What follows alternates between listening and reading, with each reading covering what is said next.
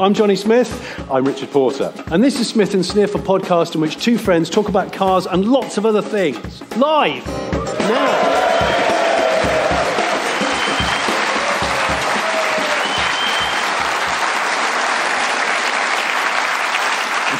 Hello. I'm so tired now. I'm so tired. It's really taken it out of you. It does. Hello, everyone.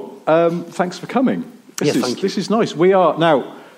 I've been going around saying, "Oh, we're doing a live recording in Glasgow," and then I realised it's sort of not Glasgow. It's sort of. And then I've been saying Glasgow. on previous recordings it's Gifnock, and somebody emailed in, who's here tonight actually, and said it's actually pronounced Gifnick. And I don't know if they're winding me up or not. It's actually pronounced English prick. But I realised that it may be safer to say that we are basically in Glasgow. Is that okay to say that? Yeah. Oh, good. Good. Right. My daughter, I told her that I was going to do a live show in Scotland. And she said, "You're very lucky, because it's a very beautiful country." Yes. And I said, "That's right, it is." And then she said, "But I don't like bagpipes." She's 6. And I don't know where this strident opinion about bagpipes has come from. It's really weird. And then I had her parents' evening last night before I headed up here. And her teacher said, "I hear you're going to Scotland." Oh, gosh. And I said, "Yes." "Did she tell you that?" She went, "Yeah, she did." "And you don't like bagpipes, do you?" And I said, "No, wait a second." She's not a bagpipe racist, is she? Well, it feels like it is, and it's not come from me. I mean, it's on an as and when basis with bagpipes for me. I'm not particularly. I'm down with the pipes. Yeah, I think they're all right. I think they're atmospheric, haunting. Yeah, they've got an allure to them. But I wouldn't want one next to my bed at 5 a.m. Very much not that. Did you? Ages and ages ago, when I was trying to avoid doing proper work, I instead was, as I do, knobbing around on my computer making a bit of music. And I made it all about 15 minutes ago. Yeah. Oh God. Are we going into what you? When I think I messaged you and went, "Oh, we're going to Glasgow next week. That's exciting." And Johnny went, "Do a drum and bass version of the Taggart theme tune."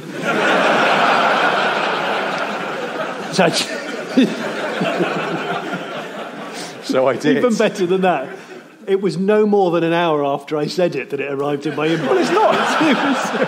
It's not difficult. I know, but you just get the Taggart theme tune and put a drum and bass beat over it. I'm not even sure it's entirely in time. But I think if you can, you should slip it into this edit. It is rather good, though. I'll maybe put it at the end of the recorded podcast. It's rather good. Although we might be breaching copyright, mightn't we? We might get visited by the ghost of Taggart.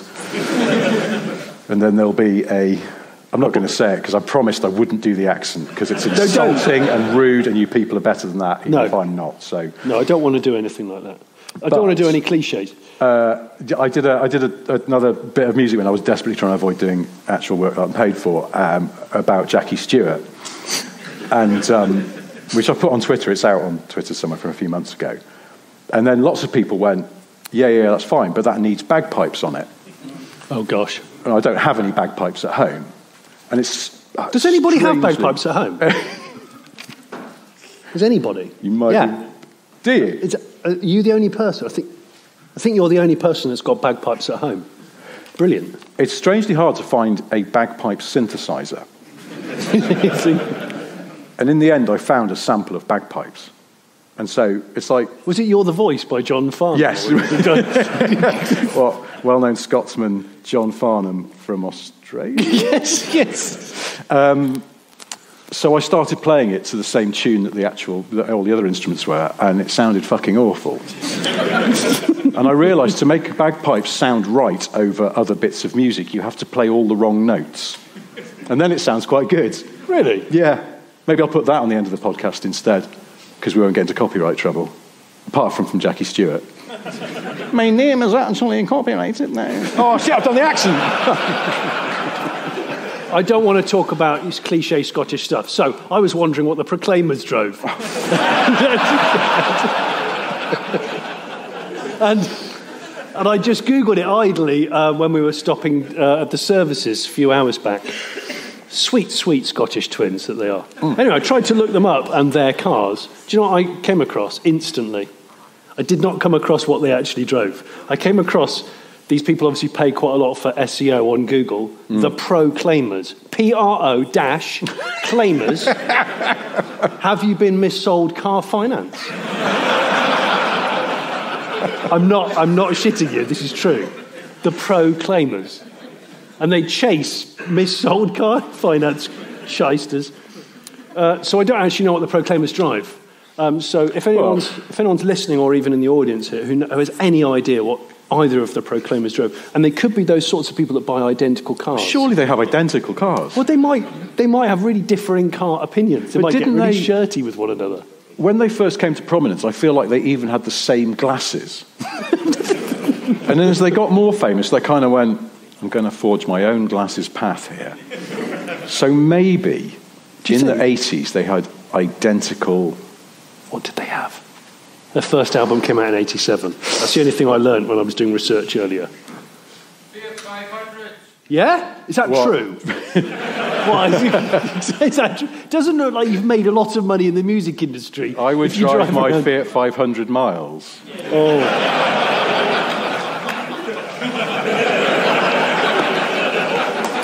I assume that's where you were going. There are other 500 vehicles, are there not?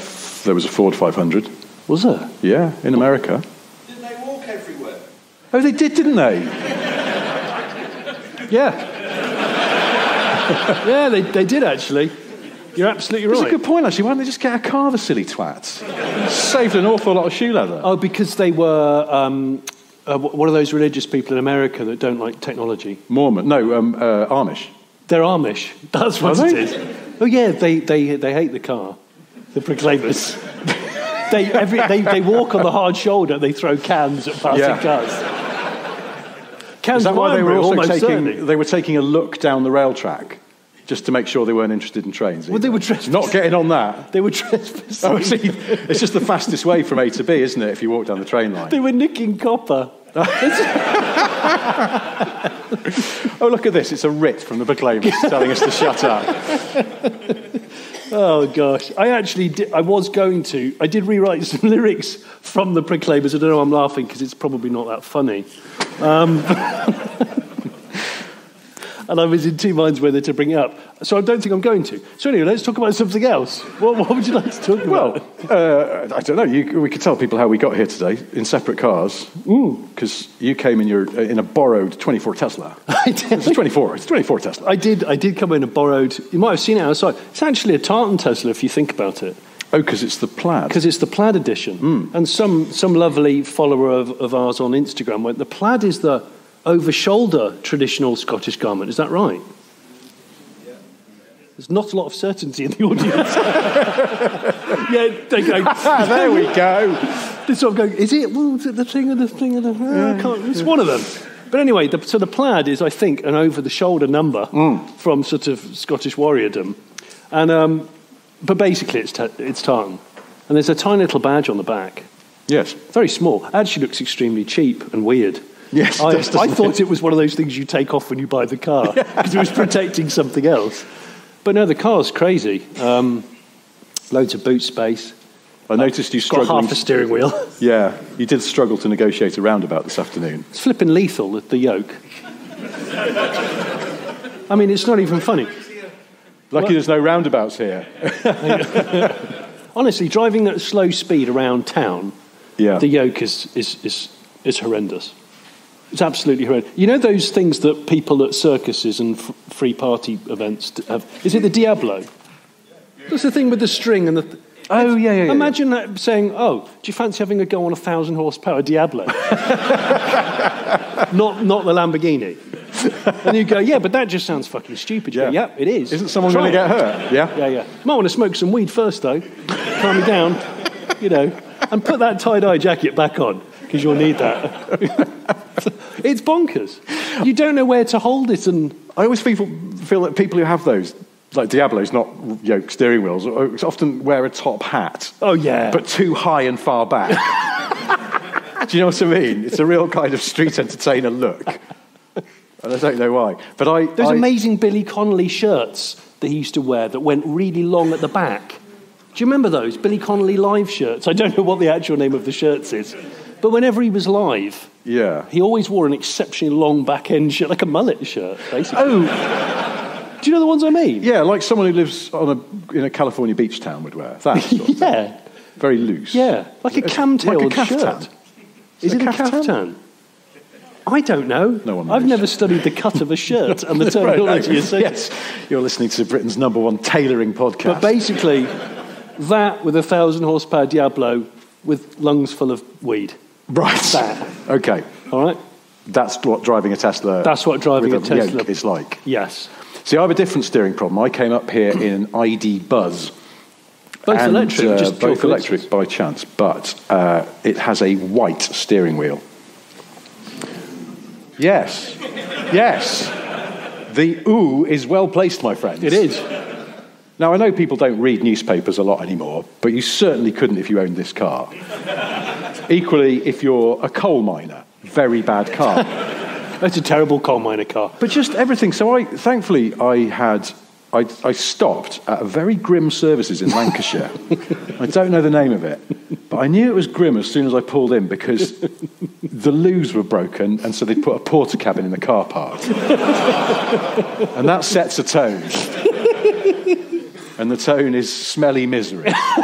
So I went in and there's a little Marks and Spencer, and it's very small, and they didn't have a lot of sandwiches, and I was thinking, I really think I just want to eat something healthy. And I looked along all the shelves, and I went with a pork roll in the end because I couldn't be bothered to look anymore. I went back to the car. Any hoisin sauce on that? Well, no. I did have a hoisin sauce incident on a train last week. Oh, gosh. We'll come on to that because I know you love a hoisin sauce incident. I do, I love it, yeah. But thankfully, the car was still charging, so I thought I will eat the pork roll stationary rather than doing a driving eat. Oh, driving pork roll would be awful. Thank God. All the pork fell out of the roll into my crotch. So I had sort of arse-warmed pork to reinsert into the roll. But then there was some kind of sauce, apple sauce in there. Yeah. Well, just pork grease. There was a bit of pork grease. But do you ever realise when you've wiped your hands and then you realise there's sort of like there's a blob of something has crept onto the back of your hand and then it creeps back round again. So I got a bit of apple sauce on the white steering wheel of the... Is this too much? Creeping pork sauce. Parked on your own at some dismal services. Yeah, painting a picture of my glamorous life. I've got to say, I had an interesting services situation. It didn't involve anything as interesting as that ore glory hole, thank goodness. However, farm shop at Westmoreland Services, not that far from here really, stopped and went in, thought, oh, look, artisan bread, wholesome, warm meals, good, decent food and stuff, hot dinners. And I looked around and soup was available, soup of the day. I thought, oh, wonderful. And it all looked very wholesome and healthy. And then I went, the entire top shelf of all 5 fridges, iron brew. And I thought, have I missed something? Is there some artisan iron brew? Ooh, just imagine it. And I looked, and sure enough, there wasn't. It was all same gear. But I thought, that's to counterbalance. You've gone in there and had a lentil soup. Well, no, hang on a sec. I think there is artisan iron brew. Why? It's the stuff in the glass bottles. Oh. Because it's better, right? It just is. Everybody knows this. It's the same with Coca-Cola. I know someone that brought some. I can't see him, though. Walter, are you here? Where are you? Where is he? He's there. Okay. Hi, Walter. Walter's a friend of mine, and he's actually a fool as well, because he flew up a long way to get here tonight, and I love you for that. And he didn't ask for a free ticket, so that's just too nice. Can we give him a round of applause, please?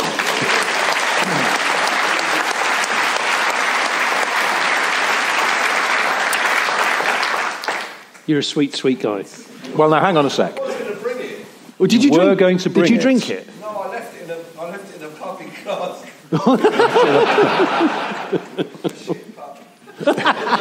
Right, we're taking back that round of applause now. Yeah. Everybody do that. As Rewind. There's a chap here, I think it's a chap, who has driven down from Skye or one of the islands on the west coast? Yes. You, sir? It's you. Oh, well, see, you were just going, yeah, I know that. Incredible. We're not worth it. No. Sadly. Really. But seriously, thank you. Thanks very much. I think on that basis, I wrote something that I wanted to do at the top of the show and just completely forgot because we're really disorganised. But I thought, we need to do some audience participation. So I'm going to shout faults and you're going to shout transit. Okay? Is that all right? It's sort of panto shit, really. You ready? Faults. It's quite frightening. It's so perfect. It might be all right down there, but it's fucking terrifying up here. I'm going to be a bit more aggressive with my delivery. I want you to be a little bit more aggressive with your delivery. You ready? Well,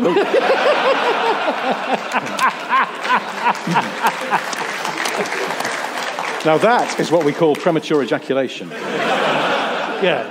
Ready? Faults! That is so good. You need to do this one now. No, I'm not doing any more. It's scaring me. Oh, is it? Yeah. I was going to say stage 3 and you say sport. They want to do it. Let them do it. No, I can't. You say stage 3, they say sport. It is a bit panto, but we realise they do pantos in this theatre. Oh, no, they don't.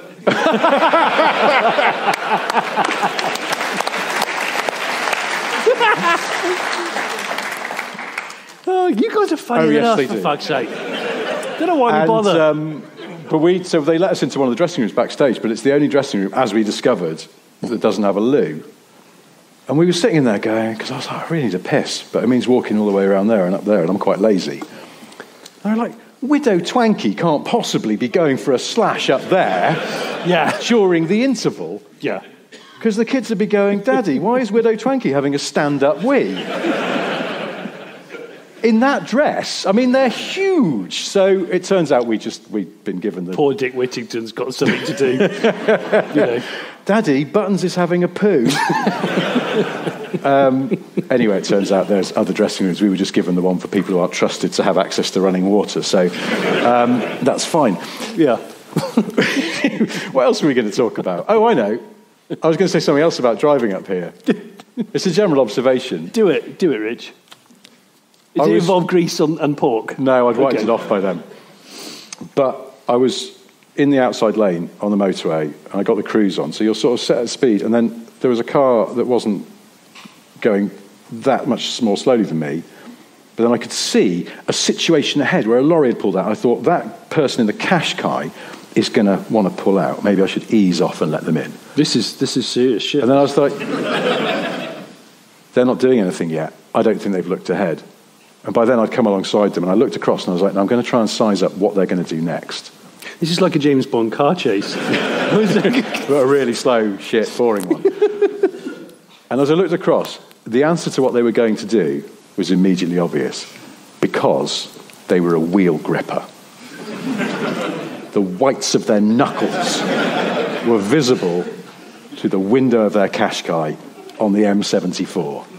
And that told me immediately, this person is a fuckwit.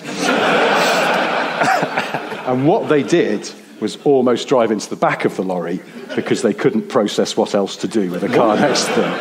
And I suddenly thought, it's an immediate giveaway, someone who can't drive.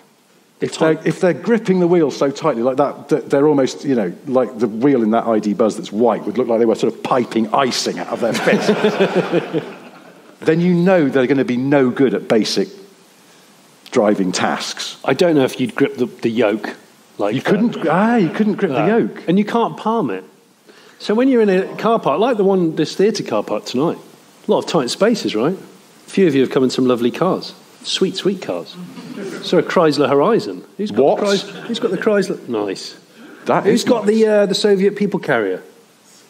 Nice. Very nice. What is the Soviet people carrier? B. Barkus or V. Varkas? B. Barkus. I was nearly there. I said Varkas, but it didn't quite sound right. Sound like a foreign exchange student. And I thought, yeah, fantastic. He's got cigarettes and a flick knife, and you don't know how he got them through the airports. And cards with some exotic imagery depicted on them. The other thing I noticed on the way up here is there's still the dot matrix signs. You know when there's no major incident to warn of? Yeah. And they've gone fog. And you go, yeah, I know. I'm in Scotland, of course there's fog. It's when they just say random sort of safety messages. Yeah. But I drove past one today and it said, fasten your seatbelt. What? If you'd been on the road for 2 hours, the bastard car would have been telling you all about it. Well, that's what I was thinking. When did cars start binging at you to fasten your seatbelt? It's a good 20-odd years ago. Yeah. So that sign is basically for people in, like, Ford Sierras and stuff. So it's actually quite a niche message. Chrysler Horizon. Chrysler Horizon. How many does it seat, just out of interest? 4 squeeze. Disappointing for the Love Shack, I would suggest. What you have to do is you have to do some shuttle runs. So yeah, I've done it before in the past at a few parties. I've said, look, it's not far. Well, hang on a drop minute. the first 4 off, come back, grab the next 4. No, but you're seeing a big sign that says it's 15 miles to the Love Shack. That's a 30-mile round trip. Well, it's going to take you ages. As we know, the Love Shack's been rebranded, but we mustn't talk about it. Which, unfortunately, still tickles me. That reminds me. I was going to do some little sort of stitchbacks to some stuff that we talked about in previous things. We've had so many messages about coach drivers and school coaches. It's the biggest response since, what was the last one we got over? Well, wheelbase swaps. Wheelbase swaps. And then we got a message from someone that just said, can you stop talking about wheelbases, please? Which is fair enough. A listener called Adam Hayes wrote in, he said, I enjoyed hearing about Ray Maddox's Mecca Coach Company. If you remember, there was the local coach company when I was growing up. This guy called Ray Maddox called it Macclesfield Executive Coach Company Association or something, just so he could call it Mecca, which seemed a little inappropriate. Do you think I'm with the parrot on his shoulder? No, that was the other guy with a kestrel. All perfectly normal. It was the 80s. It could sound more Phoenix Nights. Get down here, the kestrels attacked one of the kiddies. Adam says, the story about Mecca Coach Company reminded me of a local minibus that I see tearing around down here in the Garden of England. The company is called Travel in the South, and by subtly capitalising the first letter, you're way ahead of this, capitalising the first letter of each word in their logo, you can't miss their white minibuses with tits written down the sides. Seriously? I didn't look this up. I assume Adam isn't fibbing. I used to live in Cardiff and in the 90s, and there was a local cafe called The Warmer's Toast. Yeah. Really? And then they decided, I think they knew what they were doing, because they had a new awning made where they just went with the acronym, and they put the full stops in to make it look like they weren't trying to pull a fast one, but the awning said Twat Cafe. And that's what it was known as locally. Twat Cafe. So there's so many of these. I went nuts and printed loads of them. Come on, I want another. I couldn't pick a... I think ages ago I went past a bus which said Ride the Beaver on the side of it. I told you. Yes, we've discussed. I mentioned it on the podcast, and it turns out it's a totally legit bus company from Leicestershire. One of them says Grab the Beaver. I think it's to do with... that was to do with like a subscription, pay for the year and you get it a lot cheaper. And the other one was Jump on the Beaver, anyway, it's an awful lot of beaver chat for bus travel. A listener called Matt in Hitchin, that's how he signs himself. Matt from Hitchin. Yeah. He says, it's somewhere around 1995, I'm living in a tiny Bedfordshire village. Mum would drive us to the next village every morning to catch the bus to school. One of those small, rural, private coach companies where every coach was a different colour, barely functioned, and had a strong smell of either diesel or piss. Well, that's what happened. That was me. That was my childhood as well. Yes. The driver, I think he was called Alan, was probably about 50. Definitely fat, bearded and sweaty. And he frequently kept a bag of sweets in between his legs, which he'd offer up to the kids as they were getting on. Don't worry, it's not going entirely in that direction, but... there is a twist. Well, yeah, that's what I'm worried about. At some point, Alan disappeared and was replaced by someone less disgusting. Fast forward a few months later, I get on the bus. You're right, Johnny. For the tape, Johnny is drowning in a pint of lager now.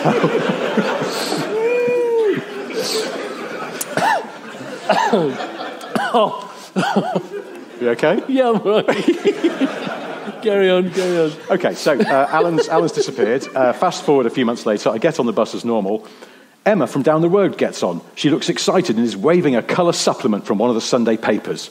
Remember in the days of the News of the World in the 90s, every weekend there would be some elaborate true crime story in the colour supplement. Well, it transpires that in his spare time, Alan was moonlighting as a contract killer. He'd been... An actual murderer?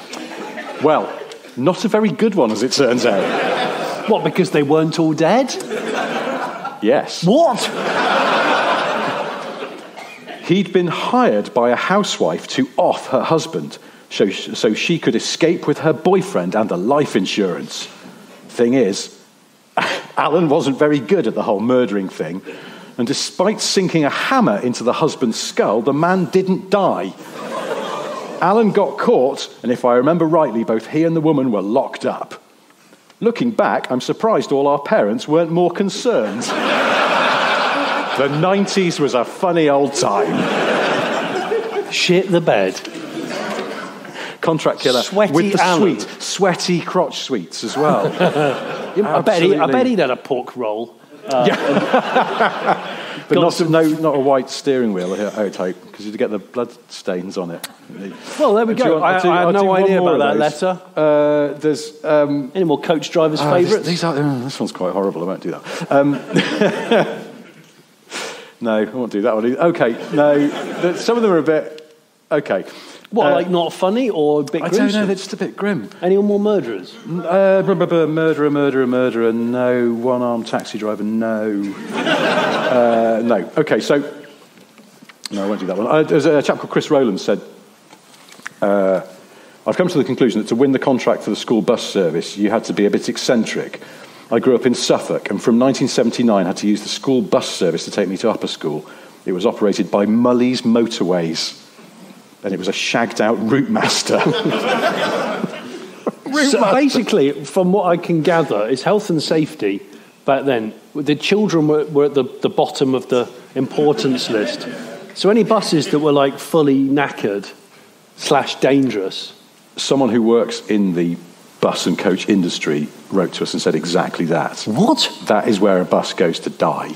Its last job is school kids. Right. It's probably like, tours of the continent for retirees. Yes. Open prison transport. And then kids. You've just reminded me of what happened on one of our school bus drop-offs. My mate Rich, Big Rich, not you, bigger. We all got off the bus at the end of school, and he used to prank people now and again. And he decided to run round the back of the coach and jump and hang on to the back of it just below the window. What? And then the bus went off, a cloud of black diesel smoke, of course. And we thought he was going to jump off and just like run along, but the bus gathered pace obviously much quicker than he expected. So he was still on it when it was actually going quite fast, and we were going, what's he going to do? Because the driver doesn't know he's there. So he just let go. What? Yeah. Just let go. Had to take him to hospital. Oh my God. Had a face full of tarmac, basically. Yeah. Not cool. Not so cool. Anyway, so not recommended. Chris was taken to school in, as he describes it, a shagged-out route master. He says our driver/mechanic was Bob, or Hunch as we called him, on account of his large frame crammed into the cab. Oh, because he has a separate cab on a route master. Policing the platform at the back was conductor Frank. I don't know his real name. He was called Frank because he wore a beret and a Mac like Michael Crawford from Some Mothers Do Haven't. A rumour developed that Hunch kept a pet in the cab. The rumour was established as true when the route master was retired and we got a shagged-out coach instead. Alongside Hunch, in an unzipped shopping bag, there was a ferret. What? A couple of years later, we got a new coach and driver. This coach had a cassette deck, and the driver had 2 tapes. A Queen's A Night at the Opera and Meatloaf's Bat Out of Hell. Amazing. Come 6th form, I opted to cycle to school. Thank you, Chris, for that. There was somebody, loads of people actually wrote to us and said, and it just reminded me, this was a thing, I don't know if anyone else used to do this, that because the coaches were always really old and had cloth seats, yes, one of the games you'd play is just to bang the seat as hard as you could. Oh, yeah. And 20 years of, frankly, Hand skin would come out. Hand and face skin. And loads of people wrote in and said that's what they used to do, and I'd forgotten about that, but that was definitely a thing. And you could operate the skylights at the rear, and if you lifted the front portion, you could create ram air. So if someone had done a devastating guff in the back of the bus, I remember you'd force it to ram air, and the bus driver would shout, "Just shut it down, it'll blow the back window out." Which used to make up something. Never did, but got rid of the sinister smell. Yeah, sweet times, happy times. I probably... This is all going to be about coach drivers tonight. No, it's not. Honestly, it's not. Where have all the creepy coach drivers gone? That's a good question. Where have they all gone? Work prison. True, hopefully. Yeah. Shall I do I'll do one more? And then we'll stop talking about coaches. One more for the road.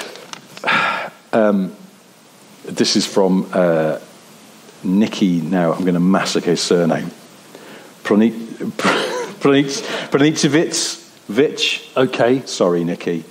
Anyway, Nikki, who was writing to us from a departure lounge in America on his way back to Cumbria. Don't think they do direct flights to Cumbria. So, Nikki, if you're listening, you probably need to get one to, I don't know, Manchester would be, or Glasgow. Then you could just drive down from here. Yeah. Anyway. Interesting, yeah.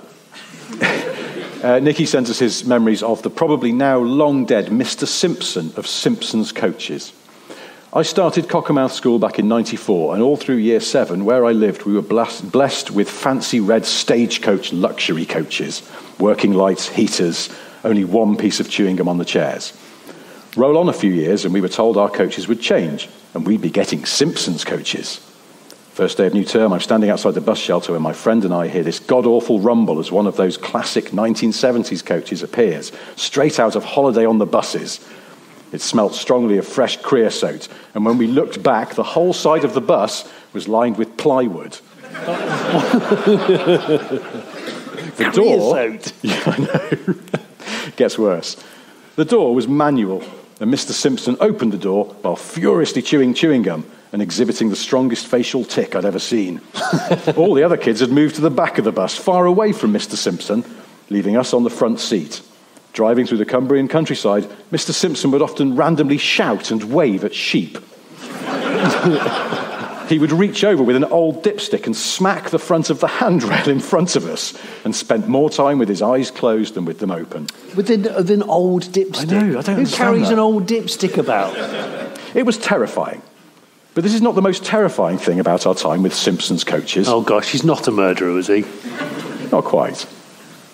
I say coaches, he only had the one, and this was proven when he rolled up with one of the side windows smashed in, 2 rows of chairs, black and charred, and glass all over the floor, with a huddle of terrified children in the back corner of the bus. Now, it turned out the previous evening someone had petrol bombed his coach. But apparently he still deemed it fine for transporting children. Cue a 30-minute drive in midwinter with no side window, every surface covered in soot, and the smell of molten formica and chair foam in the air. Oh my gosh. The coach was noticeably emptier on the journey home, as many parents had decided to pick up their kids from school rather than let them catch the death bus. We wondered how the whole bus didn't burn down, and it turned out that Mr. Simpson slept on the bus overnight. What? And had been quick enough to deal with it.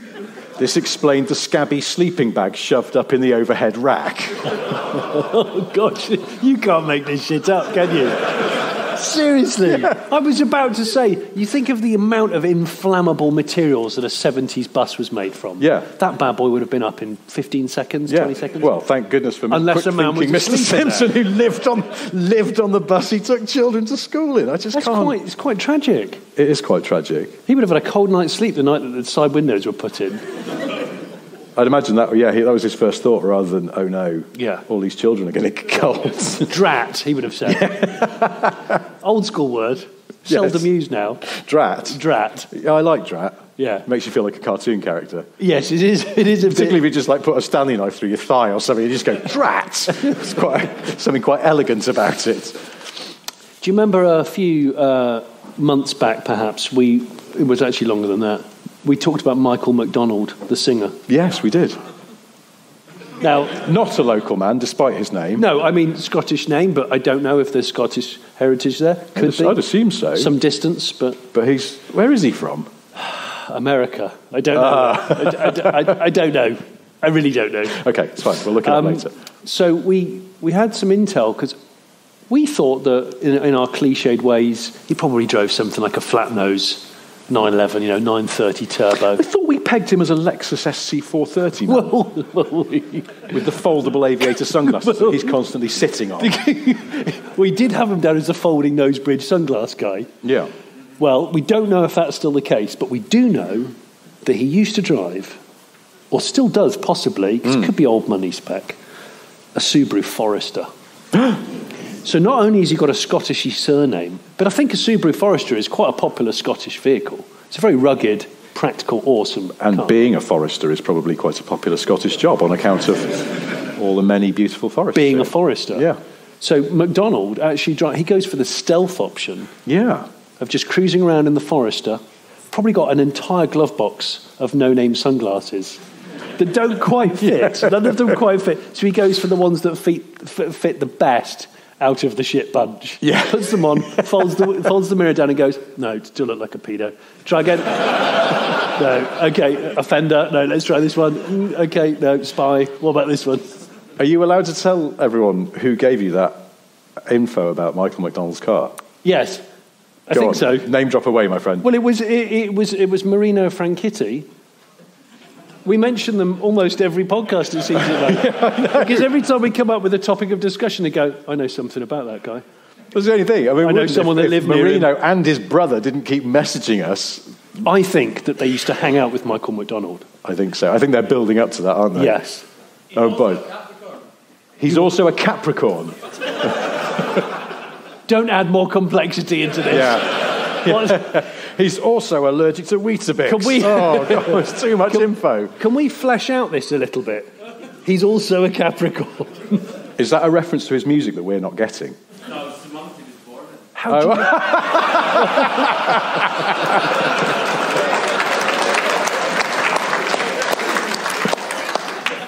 Got to put my hand up and say, I still don't know what Yamo B there means. Do you? I think it's something he's seen written on his Forester because it's actually a Japanese import. And he's just read it phonetically. That's exactly what it is. It's a quality control thing, isn't it? It just means washer fluid in here, but he's there trying to read kanji and he just can't get his head around it, so... And just that single has bought him dozens and dozens of Foresters. Well, the gearboxes go, don't they? So he keeps a stash of them around the back of his ranch. Yeah. Yeah. Fact. Fact. Does live on the ranch. Was it Michael McDonald that Dario was annoying with his straight pipe? No, it was Billy Ray Cyrus, That was wasn't Billy it? Ray Cyrus. Yeah. Taurus. How do you know? Are you making this up because it's impressive? We can't check. Yeah. Do another. Look, we'll think of a name and you shout out the. Yeah. Right, who are we going to say? Another Franchitti. No, I need someone whose birthday I know so that I can... I don't mind him lying. It's good. It's entertaining. Yeah. It's when he starts making up star signs, though. Moulinex. What? Not sure that is one. What else are we going to talk about? I've done coach driver emails, although I've got loads more, but I won't do that. Well, let's have a pause because we'll come back to some of those coach drivers. A bloody murderer. I still can't believe the Contract killer. contract killer, but not a very good one. Well, Beat that, other podcasts about cars. yeah. Don't hear the intercooler talking about contract killers from the 80s, do you? No. Actually, I have got some interesting news. Just remembered. Okay, a few weeks ago, I was on the school run, and I driving back from dropping the kids off, and this huge tractor was coming the other way. You know the ones with double wheels on both front and rear sets? It takes the whole damn road up. On the front as well. Front as well. Crikey. Because I think it had to go across exceptionally boggy terrain. Yeah. What with all the weather we've been having. Oh, it's been some weather. But what caught my eye, I saw the wheelbase, I saw the width, the track width a long way away and was interested. But as it came towards me, something else caught my eye. You know they have those big counterweights on the front of tractors? Well, this had an enormous counterweight, and even better than that, straight out of a fucking Hanna-Barbera cartoon, there was a kennel on the front of it. There was a kennel right on the front, like a metre out from the front of the bonnet and the lights and everything, and out of the kennel was a collie's face. Oh my God! There was a dog living in the front of the tractor. Basically, the crumple zone was the dog. Now, I laughed like hell. I had to pull over. I'm not. I was going to say Paul Hollywood. Who do I mean? That dog guy, Graham Dog off the telly. Graham Hall, is it? Graham Hall. And Oates. Yeah. Oates. Hall only does dogs. Oates hates dogs. Yeah, he just he's a does cat guy. Cats and rabbits only. Yeah. I'm no Graham Hall. I know a little bit about dogs because I have one. Yeah. Was that the happiest dog you've ever seen? It was loving life. Because they fucking love the wind in their ears, don't they? I couldn't believe it. I mean, it's on the biggest tractor you never hear Graham Hall say that, do you? He never goes, they fucking love it. I'm just going to go and scratch his head. They fucking love that. See this ball? Guess what I'm going to do with it? That's right. They fucking love it. Late night with Graham Hall. Johnny's gone again. He's drowning in the lager. Oh, I'm going to stop drinking. He's got a sister programme, though, about cats. See this tinfoil? They fucking hate that. Got this little fella here. Going to brush him the wrong way. They fucking hate that as well. Just when you let this Persian go to sleep, what you do then is reach behind you and produce that cucumber that you've been dispersing. Oh, my God. The cat goes batshit. They think it's a dormant snake. Yes. Do they? It's that amazing kung fu film, Dormant Snake. Possible danger. I don't know. Dormant Snake Alarmed Cat. With Graham Hall. Yeah. I saw Graham Hall on the telly once, and he had a Freelander. I think it was a Freelander 2. Quite a good car. Good car for a doggy person, I guess. Well, but I think his number plate was something like Woof 1. That's shit. I just went, give it a rest. That's right. It was my birthday the other week, and I treated myself. I went to a scrapyard with my brother. Genuinely, it was a really sunny day, cold but sunny. My favourite kind of day, actually. I like a crisp sunny morning. And went to a local scrapyard, and my brother said, "You're going to love it. You're going to love it, Johnny. There's a Reliance scimitar in which has had definitely a dead person in it." And I went, that is so dark. Apparently there was this coach driver who was offering people. I said, "I'm not going there for that. That's dark." But we went for something legitimate that definitely didn't come out in Greg's toolbox. And I was in there and I was noticing a huge amount of early Freelanders in there. Oh. Loads. I spotted like 6 of them. The ones with the sort of clip-on bit on the back. Yeah. And I said, because Greg went, "Oh, look at all this old Land Rover toilet." And I went, because he hates them. And probably rightly so. But I went, yeah, but I think they're going to be classic soon. I think they're going to suddenly get a bit of a cult following, that's... What do you reckon? Am I lying? Well, it's kind of not law of diminishing returns. What am I talking about? It's where the pool dwindles, the war of attrition. War of attrition would be a better way of describing it. Because they go, or the wear and tear gear attrition goes, doesn't it, on the... I don't know why I'm looking. Does anybody know anything about early Land Rover mechanic here? Freelanders? Put your hand up if you've had an early Freelander. That's 4 people. Ooh. Okay. Give me a quick verdict. Good, bad. Shit. Good or shit? Shit. You at the top? The interior wasn't up to scratch, so Victoria Beckham had to redesign it. The interior wasn't up to scratch, so Victoria Beckham had to redesign it. And she did all the work as well. Now, is she a Capricorn? She's a grafter, Is she a Capricorn? She was in that studio day and night, clay under her fingernails. Oh, yeah. Do you know what? I saw her once. She was trying to eat a pork roll. In a stationary minibus. Oh, she was. Yeah. No, it's in an Evoque. Yeah. I don't know which bits of this are true, and I'm assuming none of it. I've only seen her at the Evoque launch. That's the only time I've ever seen Victoria Beckham. Yeah. Fact. I was going to say, I think that as you get older, birthdays get less memorable, don't they? Because you don't have a party as such, unless it's a landmark birthday. I'd go into a scrapyard with the brothers up there. That's quite a memorable one. Because I was having this conversation with someone the other day, and he just went, "You don't remember birthdays in your sort of once you get past about 35. And I went, no, I do. I remember, I think, like my 35th or 36th birthday, because I had a chat with Mike Smith off the telly about the M25. What? Remember Mike Smith, sadly no longer with us? Yeah. When he wasn't on the telly anymore, or the radio, yeah, he'd already set up a company that did filming from helicopters, flying TV. I remember flying TV. And that was what he did when he wasn't on the telly. He spent part of his time flying around helicopters and the rest of his time being married to the lovely Sarah Green, also off the telly. Sweet, sweet Sarah Green. Who I once heard say in the corridors of BBC Pebble Mill to the person she was with, "Oh my God, it's pissing it down." And I was quite shocked because she was on Blue Peter. And I never heard her say that on Blue Peter.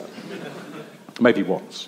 And... But Mike Smith, yeah, because he used to do the filming for Top Gear. Before drones were a thing, we used to, when we had the money, we'd film stuff from helicopters, and it was always Mikey Smith and his lot in the chopper. And he was in our office one day, and it happened to be my birthday, and he came over and said hello, and we had a chat about the M25, and I thought, what a birthday. Yeah, and that's what I've never forgotten it. That's incredible. Yeah. He didn't like the M25. I remember the story about very early drones when they were petrol-powered. What? Yes, they weren't actually called drones. You're thinking of lawnmowers? No. It was that transition between RC helicopters and what we now know as drones. And some of them those had really little engines. Yeah, really high revving. Yeah. You know, anyway, so there was one of those that Top Gear had hired, not the TV, but the mag and the website. I wasn't on the shoot because I've never worked for them, but I got told about it by some friends. And this guy had driven a van all the way over to the thingy pass. What's the Stelvio Pass? And he had two of these helicopters. Not a helicopter, whatever, a quadcopter thing. And he said, as they were setting it up, they were saying, we've got real high hopes to get the shots that we want. There's some supercars coming down the hills and the switchbacks. He said, I've spent my whole life savings developing these two. You know where this is going, don't you? Oh, God. He said, I spent my whole life savings developing these two. I think they're going to be revolutionary for the industry. And they went, okay, cool. Well, we haven't got much time. It's like, it's dawn and we want to get these shots. We've got 6 supercars. We want the mountain nice and quiet. We need you to come up away from the road and then out over the edge of the ravine and get the cars coming by. Plenty of atmosphere. I don't even know why I'm going to finish this because you kind of know where this is going. Anyway, so supercars at the top. The walkie-talkie, go, go, go. All the cameras are rolling. Drone guy that's not a drone, I don't bloody know the name of the thing, gets off the ground and then moves out to over the edge of the ravine, ready to come in and swoop in. Immediately, one of the engines dies and it just disappears. And it's never seen again. The man is visibly broken but tries to stay professional because all the cars are on their way down. They've paused the cars and said, okay, I'm really sorry about that. We'll deal with that in a minute. Can you get the spare one going? Yeah, I can do that. I'll do that. Compose yourself. Okay, strikes up this other one. This is like an episode of Casualty. You know the bad thing's coming. You just got to figure out when. Strikes up this other non-helicopter piston quadcopter thing. Okay, and he says, I'm not going to go straight over the edge. I'll go along a bit and then I'll move out as the cars come towards me. Okay, make it happen. Warm this bastard up. Action. Right, okay, off we go. This thing goes along. As the Lambos and whatever else, there might have been a very early McLaren MP4 12C thing. He goes out to the edge of the ravine. Again, I think change in air pressure or something. It's like you flushed it down the toilet. It's gone. The guy just switches the remote off, apparently, puts the aerial down and just says, my life's over. And we have a mutual friend who used to be the editor of Top Gear. He said, listen, we're probably not going to be able to pay you because you didn't actually get any of the shots. The guy just got in the van, apparently, and just drove 2 days straight home and didn't say anything to anybody. And was never heard from again. That wasn't the man whose initials are CT, was it? Yes. Okay. Yeah. So he's usually very nice. There's usually a moral to these stories.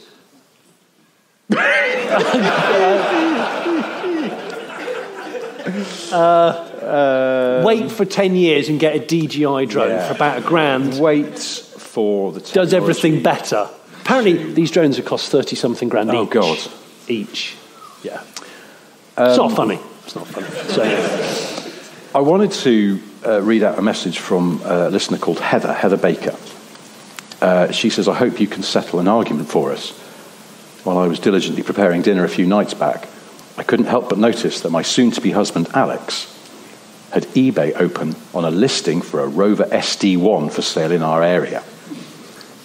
When I made some polite inquiries regarding whether there was anything more useful he could be doing, he informed me this was part of him scoping out potential cars for our wedding day. oh, wow. Which is coming up this September. When I expressed what I consider to be an appropriately derisory noise, I was informed that apparently a Rover SD1 is in fact a highly suitable wedding car, and that any bride would be lucky to be driven away from the church in such a car. Lucky? I remain unconvinced, and so here I am at the crux of the question. Does a Rover SD1 make a good wedding car? Well, I think we should put this out to the audience. What trim level, asks a man down here. It's a very good point. That is a really good unfortunately, Heather doesn't say. Is she a Van den Pla lady? Diesel. Oh, it's a diesel.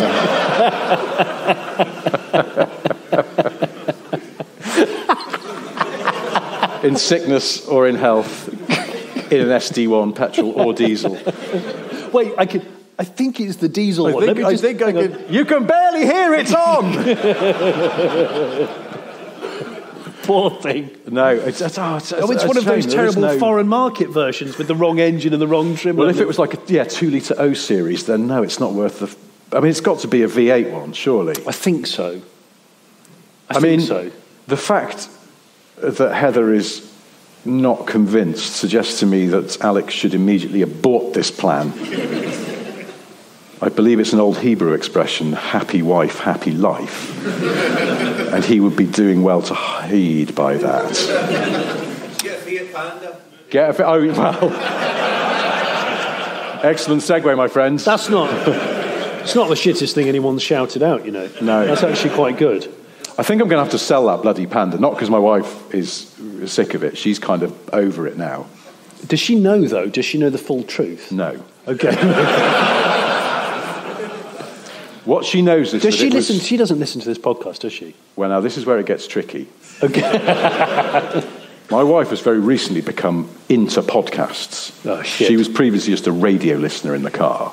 And suddenly, she really got into that Diary of a CEO. And now our house is fucking full of Huel. Oh, God. Because I don't know if you're aware of this, but the guy who does Diary of a CEO, he quite likes Huel. I think he quite likes him as well. He does, doesn't he? Because she said to me, listen to a couple of those. I know it's terribly bad form to slag off other podcasts. And he's, it's fine. The biggest podcast in Britain. And we're just... Diary of a Stroker? Yeah. Anyway. I've never made a diary. Actually, I did between 1989 and 1995. Yeah. Diary of a Teenage CEO. Oh, God, I think Sam fancies me from the year above. Oh, no, she doesn't. She's really fit, though. It is like that. Yeah. Where was I? Oh, yeah, Panda. Sure. No, my wife does sometimes listen to this podcast if she's run out of all other podcasts. So this is a high-risk game. But essentially, she's aware that it was at the garage for a very long time because it needed, and for the tape I'm doing air quotes now, a new part. What she doesn't know, and again for the tape I'm going to do needless air quotes this time, that the new part was a new engine. These are facts. But it's okay because it was in fact a second-hand engine and it only cost me £100. But I think when she hears the phrase new engine, she'll roll her eyes so hard that no amount of Huel will get them back again. So I haven't told her. It's on a need-to-know basis. Yes. What's going on with the Panda. It has to go back to the garage now to get what I hope is just an airlock out of the cooling system so the heater will work again. just in time for summer. My brother doesn't listen to this podcast, but when I was still having a chat with him around the scrapyard last week, romantic times, Bremen, I said to him, we were talking about our old school buses, our school coaches the other week. I said, you should listen to the podcast because there's that. Do you remember our old buses? And he's Rain Man. He reeled off 3 of the number plates that he could remember. What a guy! And then he said, yeah. He said, do you remember the one that used to wear terrible slip-ons and no socks? And I went, no, I don't remember that one. He went, well, do you remember that time when he was driving and he was really fast, like to the point where people weren't convinced it would brake in time for the corners? I went, oh yeah, he was quite flat out. And then he went, yeah, but do you remember that time when the back of it caught on fire? And all the kids at the back, himself included, were shouting, it's on fire. And the driver would be, stop messing around at the back. Stop messing around and just leave it. It was like, no, it's on fire. We're not messing around. And just kept going. Kept going. If I go fast enough, if in doubt, slip-ons flat out. Yeah. Absolutely. Yeah. Amazing. We should probably wrap up this. I was just getting started, This nonsense, I know.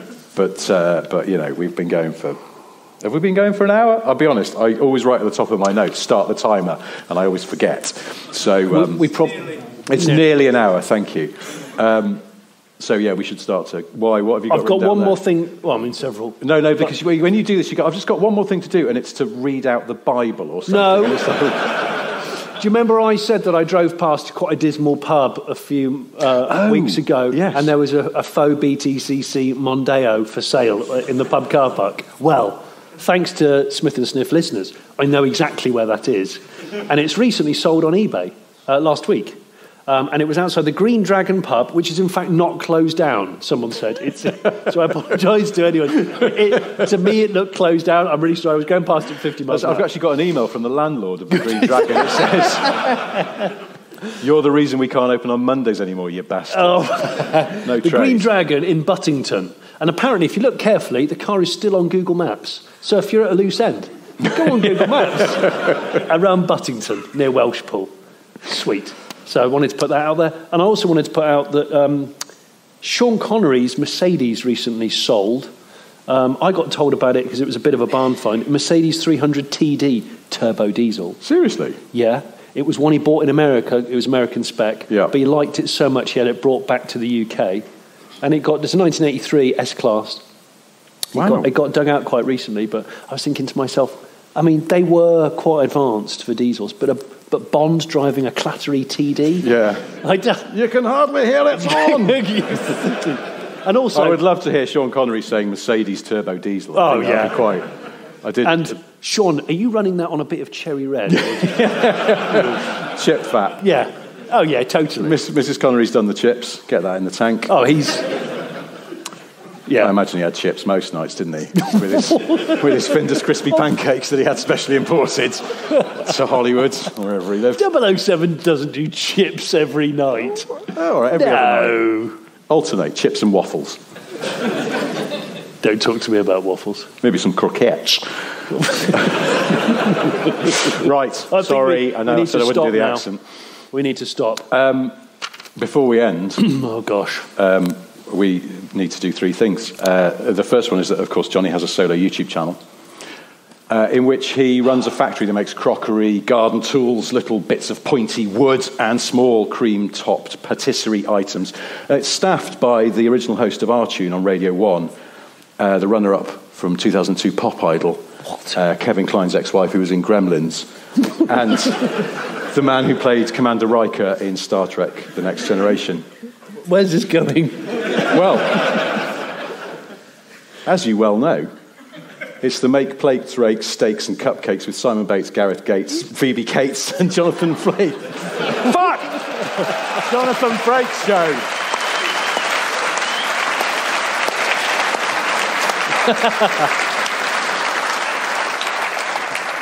I've got to work. I almost got to the end of that. We got here and I suddenly went, oh no, I haven't written one of those bloody stupid things. And they're always really complicated when we do the live show, so I wrote it in biro. And I can't read my own fucking handwriting. No, that was okay though. I appreciate it. Anyway. Thanks. There we go. Yeah. Second thing is, we want to say a massive thank you to everyone here for coming out tonight. Thank you. We really appreciate it, and we are always staggered and we properly humbled. pinched ourselves that we sold some tickets, frankly. Yes. And so, yeah, it's much appreciated. Thanks to everyone who's... particularly because we walked in that door at the back and saw how big this auditorium was, and we both shat ourselves. So if you're sitting in those seats up there, I do apologise, but it's quite a big room. So thank you ever so much for coming out, and thank you to the Eastwood Park Theatre for having us, and particularly to Martin, who's done the sound, which has made us so audible this evening. Not always a given, particularly when we're trying to do it. So, well, we taught Bobbins. We did warn him. Yeah. And thank you to Lisa, who some of you may have met on the merch stall, who is the person who keeps us in line, or at least does her level best to. And gets us here with like a toothbrush and everything. Yes. And the third thing I've got to tell you is that, do you know what the first ever email said? Stroker? No. I'd love it if it said, sorry, I'm out of the office. Please try me. But no. I was doing those things. You know when you go to those things where you sign up for something? I had to do it because I thought you had to do it to charge up the car yesterday. And there's like the thing at the bottom, it's just a tick box that says, I am not a robot. Yeah. What part of computer science has realised that robots don't know how to tick things? I'm pretty sure they can. Anyway, the first email said, and I'm quoting now, something like QWERTY. What? Something like QWERTY. He just ran his finger along the top row of a keyboard, I presume. It was sent in 1971. Was it? By a computer engineer called Ray Tomlinson. It was sent... Ray Tomlinson was a coach driver. Is that good? There are stories I could tell, but we don't have the time. The second email was, get your feet off the seats. Yes. Now, Ray worked at... I don't know where, actually, I didn't write that down, but in Cambridge, Massachusetts, so let's say like MIT or something.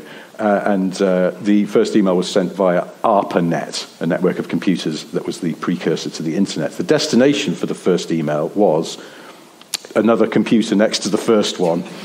Was it? So, yeah, that was it. The first ever text. Well, do you know what year the first ever text was sent? I don't know. 1847. What? No. 1992. And it said, Merry Christmas. No, I don't believe you. It didn't say that. It said, meet me by the yellow, the red post office box at 11 p.m. I'm in the Nova SR, okay, with the shell suit on. Follow me. We'll go to the big top. There's great vibes and pills. That's a 1992 sex message right there. Happy Christmas. I've got a whole bag of Happy Christmas in my Nova. You can kiss my Happy Christmas in the big top later. I think we should go now. I think we should go. Yeah. But thank you ever so much for being here. Thank you for listening at home. We will do this all again soon. Until then, goodbye. Bye-bye.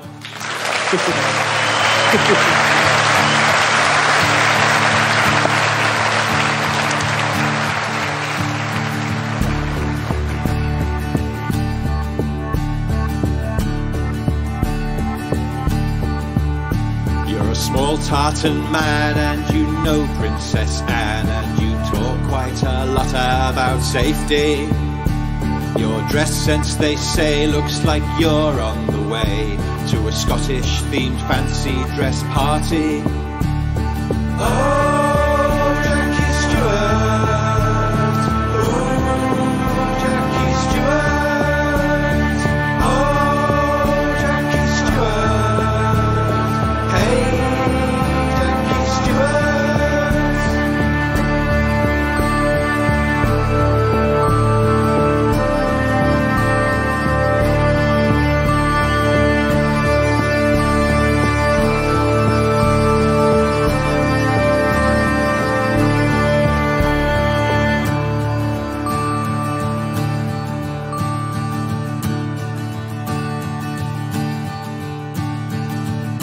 My name is actually copyrighted now.